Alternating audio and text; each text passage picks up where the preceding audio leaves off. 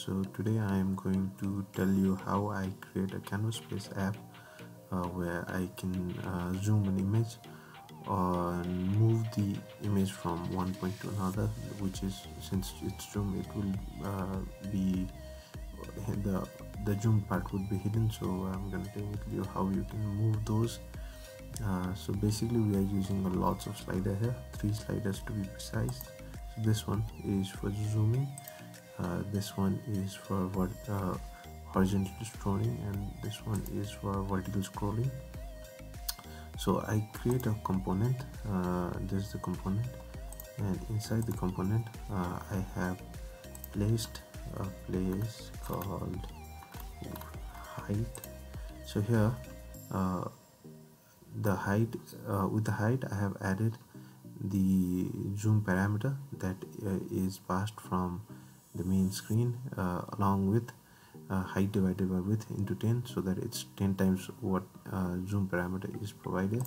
So I have 4 custom properties. One is image source, so image is passed from this main app itself. Then image zoom, so that this it gives you the magnitude to which this image needs to be zoomed, the X position and the Y position for scrolling. So this is the height plus the magnitude of zoom, maintaining the ratio into 10, and in case of width,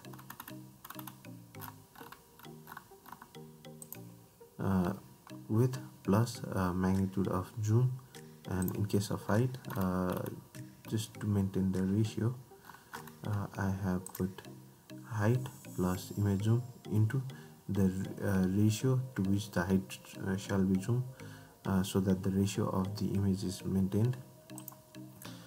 Next thing is X and Y position. So X is component height minus image height. So this is image height, but as it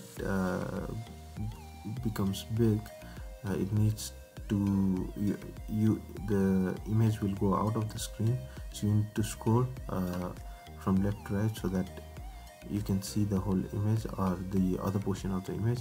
So for that, the portion that is hidden, it is given by component the